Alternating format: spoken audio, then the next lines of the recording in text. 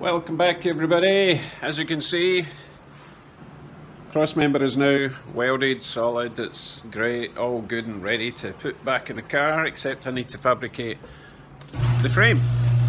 So let's see what the weather's got in store for us.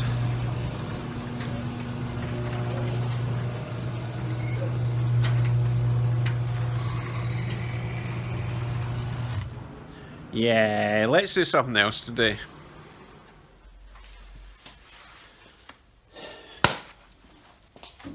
Today's little project is all going to be making a Mustang II steering rack fit a narrowed, welded Crown Vic subframe. Okay, now these are the original mounting points for the Crown Vic steering rack, but they used to be out here, right? So unfortunately, these are the mounting points for the Mustang II, and they are approximately 1 inch wider each side. Okay, so they're not going to fit on those mounting bolts anymore. Never thought they would, that's not the problem. So here's the plan. These are studs. I'm going to try and remove these studs and then make a bracket that goes from there to there, with an extended section at each side, with a bolt coming out that will accept these.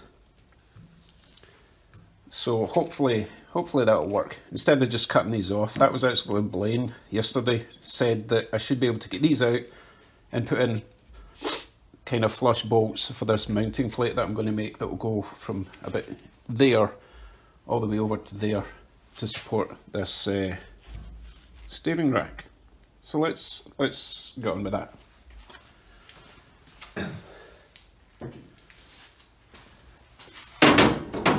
First thing I want to do is try and get these studs out. I may also have to trim this little section. These aren't structural, they're merely to try and protect the bottom of the steering rack from the ground. So I'm not too bothered about cutting this little angle off. Maybe that angle as well. Maybe the whole thing, who knows. It's all very fluid. So I'm going to try this stud removing tool that I've had forever. And the idea behind this is, the more you tighten it, the more you counterclockwise, it actually works in reverse, so it's tightening it every time you turn this. You just need to give it an initial nip up first.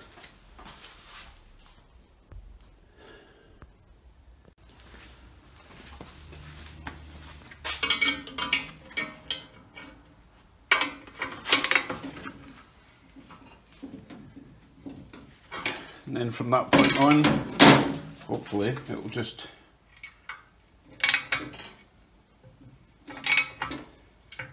of course these are probably on with some thread lock.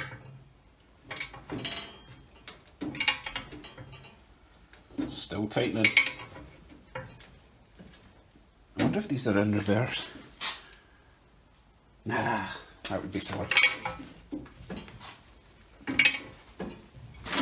There we go, nice.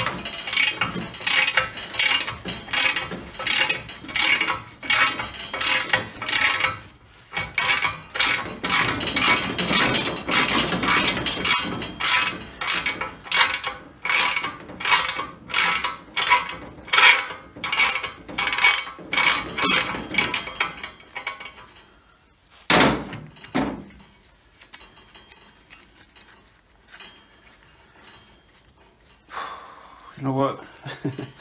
This is one of these tools that you use once every couple of years, but it's invaluable because I've not even damaged this. It's good to be used again somewhere else. Right, I'll get the other one out. Yeah, I was really lucky with that. It went right down past the threads. So that's it's a nice stud I can use in the future. Add that to the pile of stuff I'll probably never use. Okay.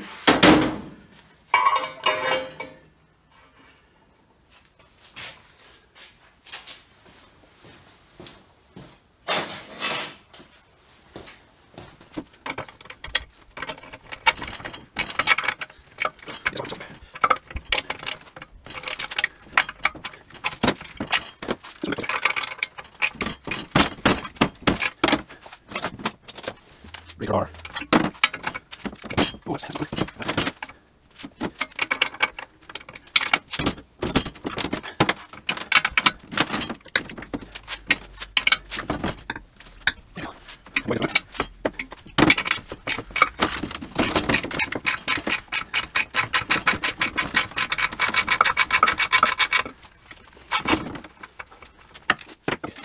So first thing then I'm going to do is cut away this angle here and that side, and then I can start measuring where this bracket's going to sit and the size it needs to be.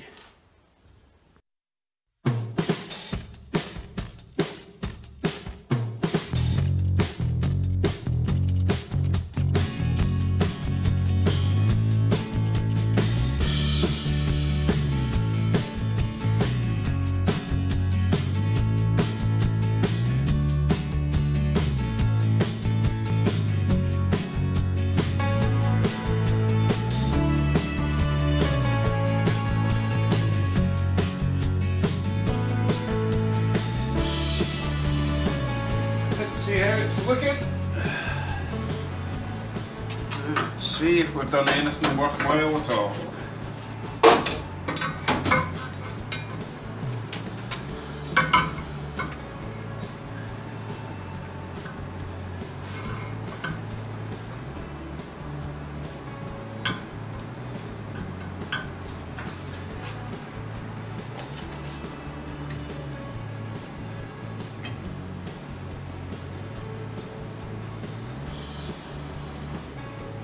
Yep, that's about right.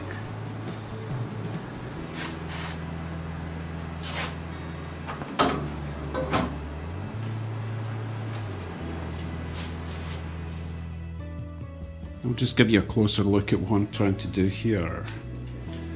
So this is a Mustang II steering rack. As I said before, these mounting holes don't line up, and they're only out by that much.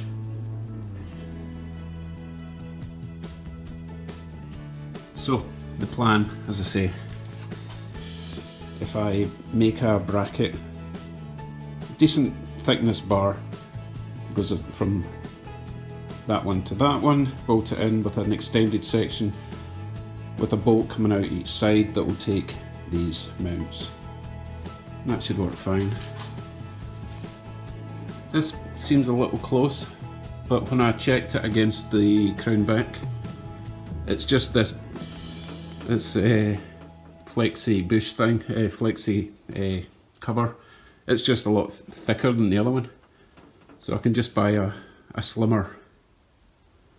What's it? A boot, rubber boot. If I buy a slimmer rubber boot, then it's not going to interfere with the bolt that's going to go up through there. I don't want the action of that going back and forward, rubbing against this bolt head and tearing it. But as I say, if I get a slimmer one of these, then that shouldn't be a problem. Height wise is pretty much the same as the Crown Vic was, so as I say, I just need to extend them out either side about 1.5 inches, and I should be able to keep this protective base plate thing. Okay, let's dig out some metal to make a metal bracket. Use flash. So I took some measurements before I committed to making this bracket, because I had a feeling that this steering rack would not sit in the centre completely. So what I've done, I have centred the steering so that it's like 2 3/4 either way, but that's the middle, okay? So this would be your wheels straight. So I've measured the distance between this to there, and it's just under 6 inches. So this side is just under 5 inches. So that means that I can move the whole thing that way 1 inch. No, 1/2 inch. Which means that this might actually line up with that hole. So I'll give that a shot and see, and then I only have to make a bracket for that side. I'll give it a go. Suspicions confirmed. So steering rack is centered with the shaft. Okay, so that would be the equal amount of turns left and right. Now the distance between here and here, just under 5.5 inches from there to there. Okay, and from here, if you can look upside down, just around 5.5 inches. So pretty much spot on, except now this is lined up with that mounting hole. This one, I just need to make a little plate that goes from there over to there and stick a stud through there, and we're sorted.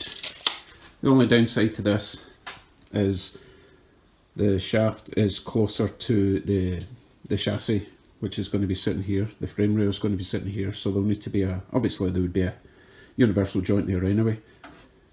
I'll deal with that when I get to it. But that saves a lot of hassle, because now I just need to make a little plate for that side.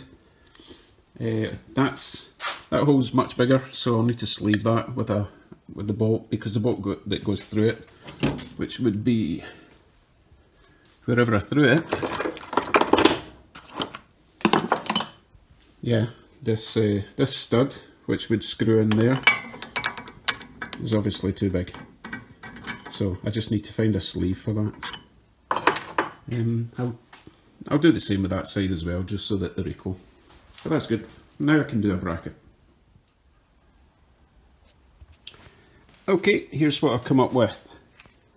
One extending bracket, welded on. The bolt welded on, that is. So that will sit in there. And obviously, because that's quite a thick steel, it needs a spacer this side, slips over like so. That gets bolted on there, and then hopefully the steering rack will just sit right on there in exactly the right space. Let's install. Unfortunately, I've got different size bolts and nuts at the moment. I'll try and rectify that further down the line, but I'm just using what I've got at the moment,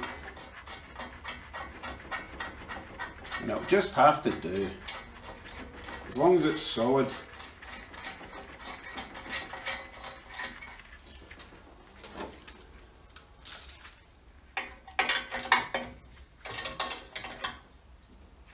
One. So now the steering rack should just pop straight on. I still need to sleeve these holes are too big, so I need to sleeve them for this stud size. Like so. One nut there, nut and a washer there.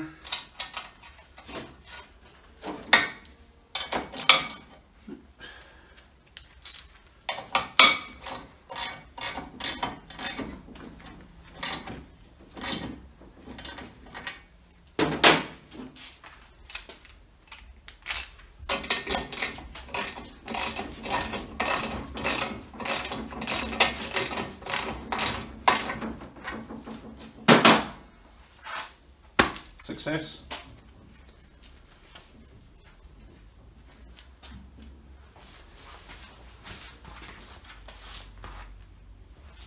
Let's see how it looks up close.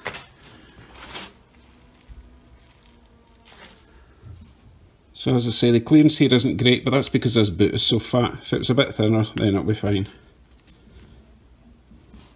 Movement's fine. It was really this nut, the bolt comes through this side, so the head of the bolt will be sticking up there. That's enough room there. It's enough room there, because this is obviously going to go back and forward. That's fine. Okay, I'm happy. That was a relatively easy job as jobs go here. So just a quick video for you today, nothing too exciting, but quite an important one nonetheless. So getting the Mustang II steering rack is definitely an easy option for this. It's a simple bracket you make. As I say, one side slots onto the existing mount bolt, and the other one you just make a little extended bracket and you're sorted. It's great. Well, I say it's great. We'll see what it's like when it's actually on the car and driving. Anyway, thank you for watching again. I'm not sure what I'm doing next. I'm going to be quite busy at work for the next few weeks, so I'll maybe get stuck into the body stuff that I can do inside the garage. So, thank you for watching. Catch you in the next one. Bye bye.